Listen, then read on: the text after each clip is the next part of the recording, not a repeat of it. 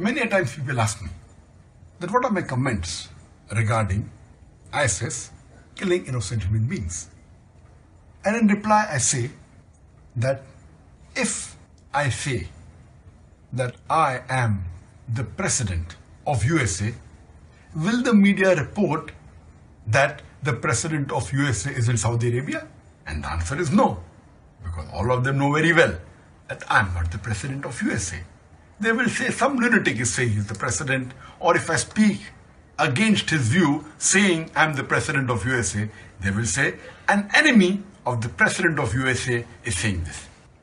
Similarly, unfortunately, unintentionally, ignorantly, many of us Muslims and the Muslim media, they promote the enemies of Islam.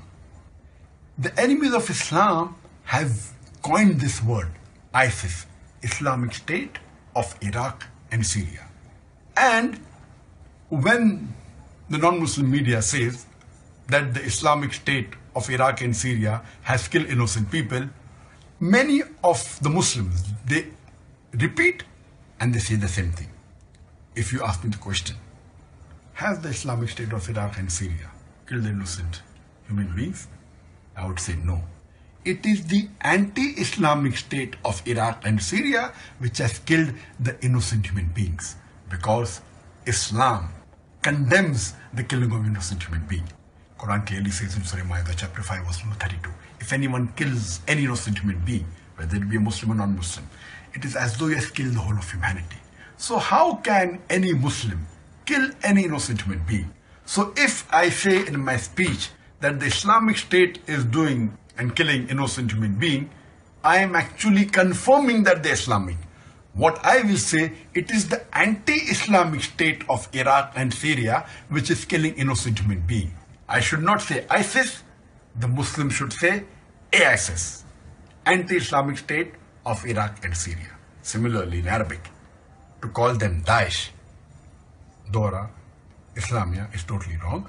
You should call them Daesh, Dora Ghair Islamia, because they are anti-Islamic. I request all the Muslims in the world, as well as the Muslim media, please do not help the enemies of Islam in attacking Islam. It is these enemy forces who have coined this word to malign Islam. Please, my request to the Muslims all over the world and the Muslim media, next time when you want to condemn this group of terrorists, say that they are anti-Islamic state of Iraq and Syria.